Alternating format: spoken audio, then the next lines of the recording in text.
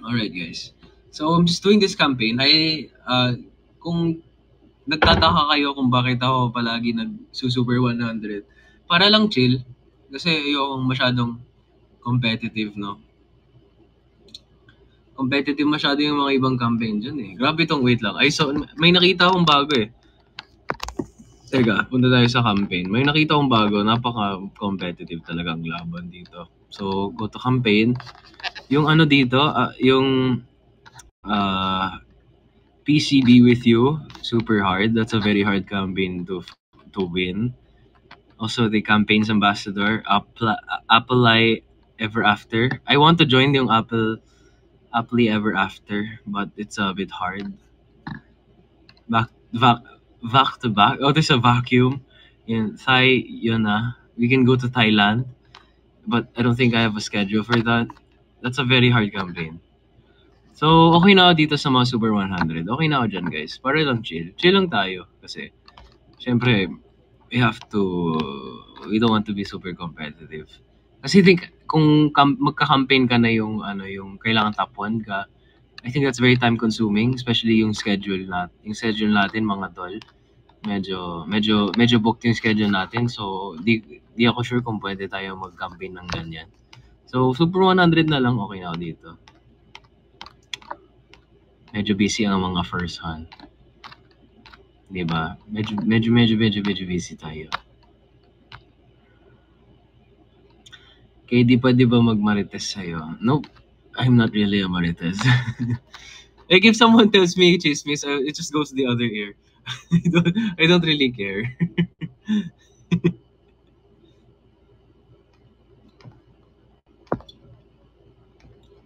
Diba? Kasi, ba't ako mangigilam sa buhay ng iba? May sarili naman ako, diba?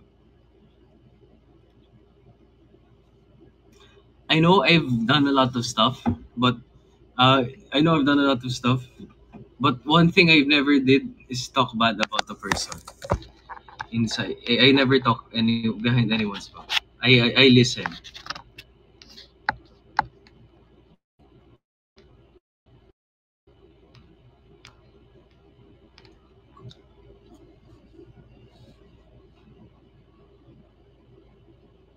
Tama behavior. Like they're gonna be like, I see Blanc ganito, I see Blanc ganito. And then I'm just there in the gilid, I'm just on my phone because I don't care. I don't care. I don't need that in my life.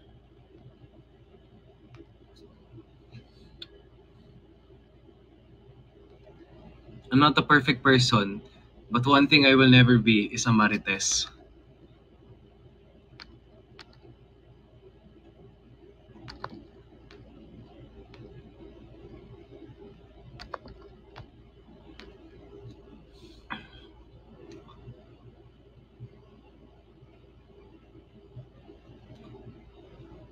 You can quote me on that.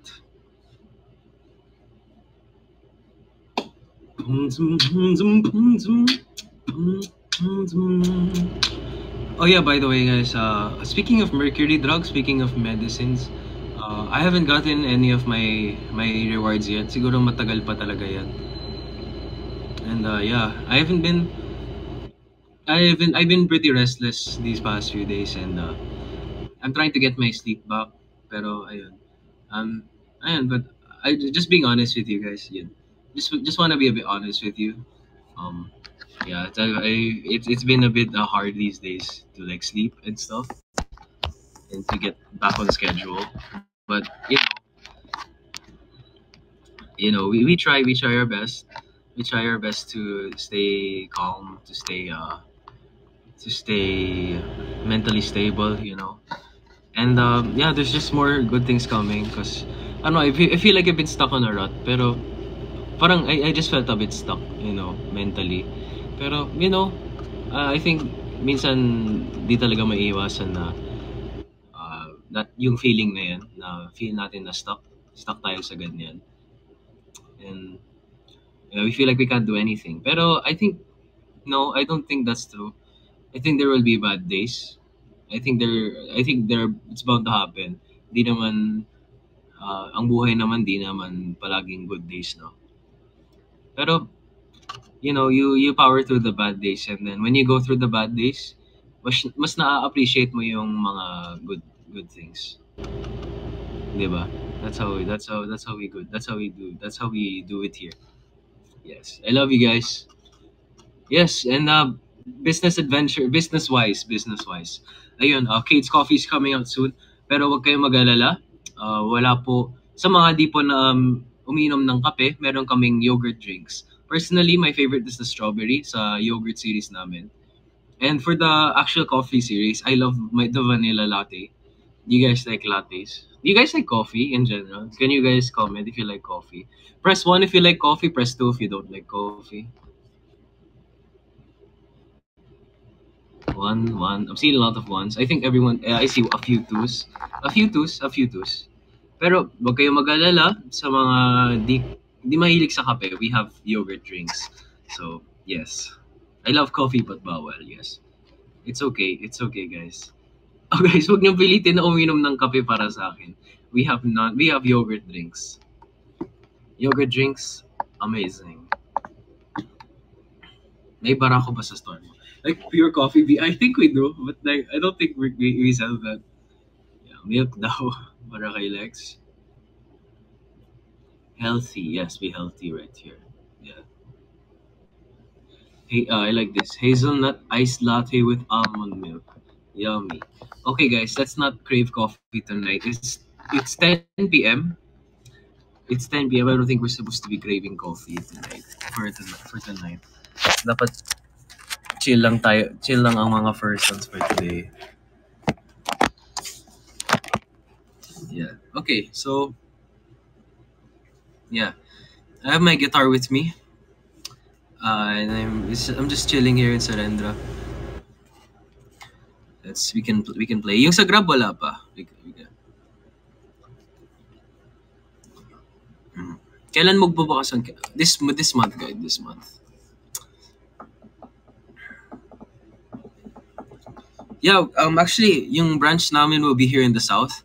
So, I'm sorry sa mga taga-north. But don't worry, we deliver to the north people.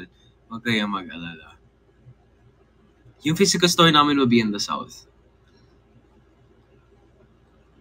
So guys, sa mga nasa north, don't worry. Yes, taga-Alabang lang me. Yes. For the south peeps. Yeah, just keep going, guys. Better days will come. And ayun, always remind yourself na we have to appreciate the lows. We have to go through the lows to appreciate the highs in life, right? And yeah, don't worry, guys. I know na. Yeah, I'm an advocate for. I'm really an advocate for mental health. Yeah, I think for me is mental health should be one of your biggest priorities because kung nandyan kayo, like if you're in that mindset, it gets you started on a lot of things, you know.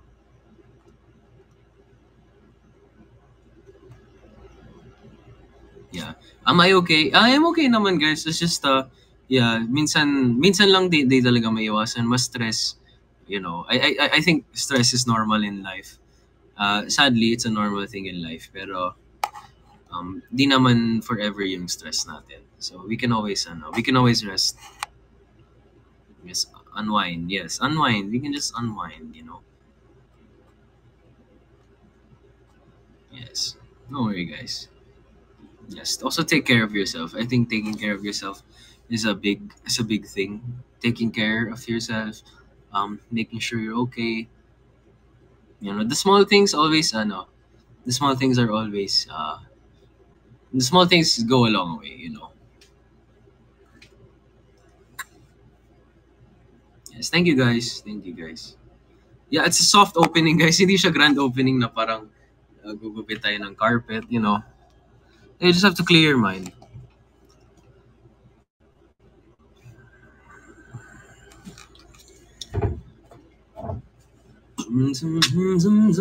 Ay, carpet. No, carpet. Ribbon. Magugupit ng carpet. My bad.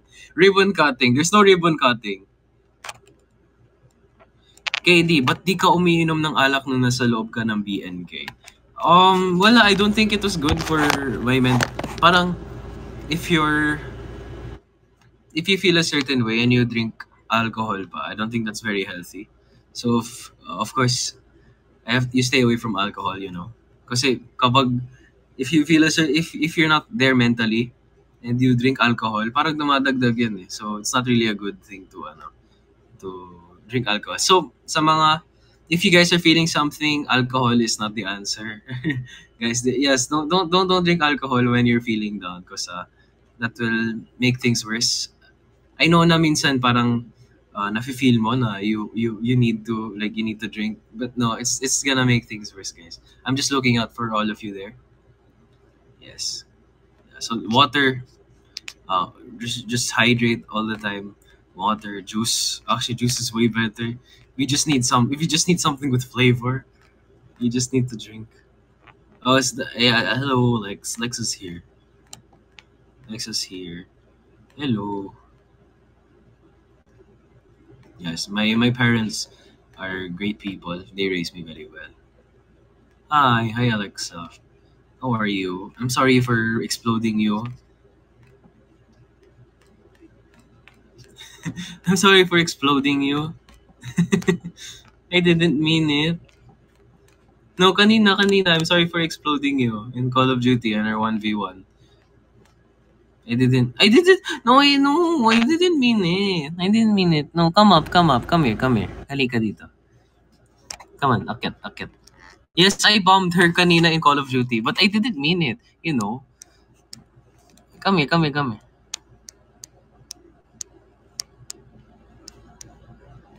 Suyo. She posted nga sa Twitter. I'm sorry kung sinabugan kita kanina. Because I didn't mean it. Nakaganito na ako eh. Tapos nandyan ka na, dumaan ka sa harap ko eh. Ano gagawin ko? Ano gagawin ko? Di ba? Nandun ka na sa harap ko eh. Bad first. Sorry na. Ano no, mapapapatay ako pa. Sorry na. Competitive ang persons eh. Sorry.